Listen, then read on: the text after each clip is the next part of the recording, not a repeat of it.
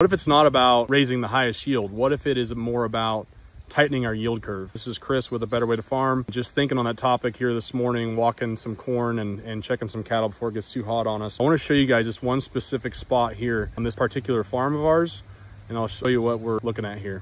So as you can see, this area right here, you can see it's really sloped. It really falls off on this back end. And so this area right here, this knob, it is pretty much straight clay. I can tell you in the past, when we've farmed this, when it's been corn or beans, I can remember my grandfather saying, you know what, on this corner here, just don't worry about spreading fertilizer here because nothing's gonna grow, right? And that's something that we've noticed here since we started changing our fertility program a little bit and row placing nutrients, row placing high quality products, your orthophosphate starter with your micronutrients.